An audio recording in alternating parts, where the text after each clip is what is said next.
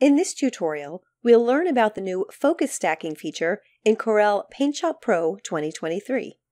This technique enables you to blend multiple images of the same scene, taken at different focus distances, to create a final composite with a greater depth of field than any of the individual source images. Before we get started, if you're watching this video on YouTube, you'll find a link in the description below that will take you to our tutorial page on Corel's Discovery Center. Here you can also find a written version of this tutorial. Focus stacking requires multiple shots of the same scene, taken at different focus distances. To take the photos you want to use, start with your camera on a tripod or a steady rest. Set your focus to manual, and while shooting the photos, adjust the focal ring to change aperture settings between shots. For landscape photos, we recommend at least 3 shots, with focus on foreground, midground, and background. For macro photos, like the ones I'll be showing in this example, you'll want at least 8 shots and as many as 20 to capture all of the tiny details. I'm working in the Edit space of the PaintShop Pro Complete workspace. You can switch workspaces by clicking the Home icon to open the Welcome screen and choosing Workspace.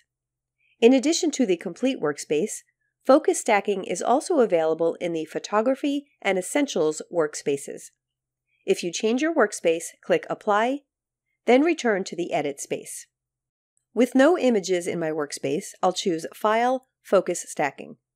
This opens a separate focus stacking interface window with a Getting Started window that explains the process, and with a Learn More button that opens the Help article.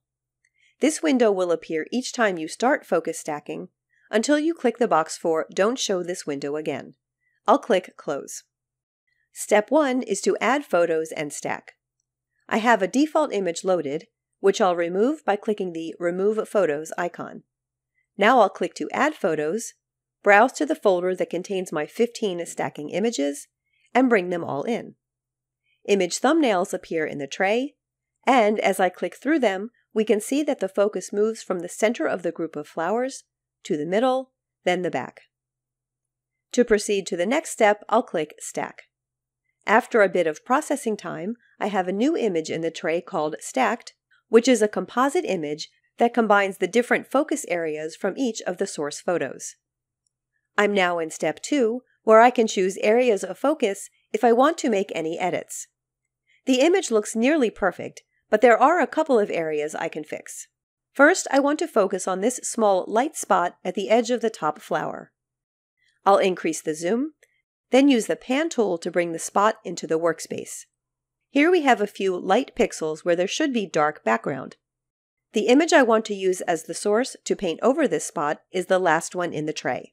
So I'll select this image, which has this flower in focus but without that light spot, and click Brush In.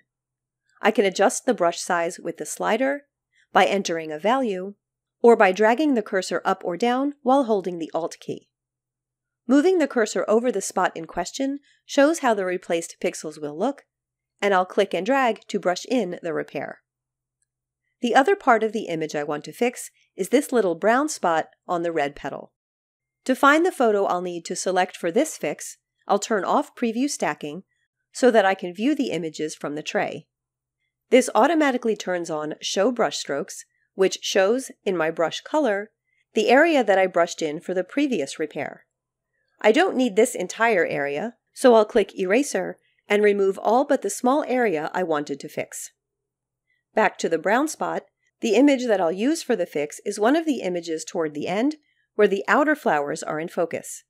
I'll select Image 12, which doesn't have the blemish, turn Preview Stacking back on, click Brush In, and brush over the spot. Now I'll click Fit to Window to see the entire image, which looks great, so I'll click Blend to complete the composite. This brings me to Step 3, Crop and Remove Noise.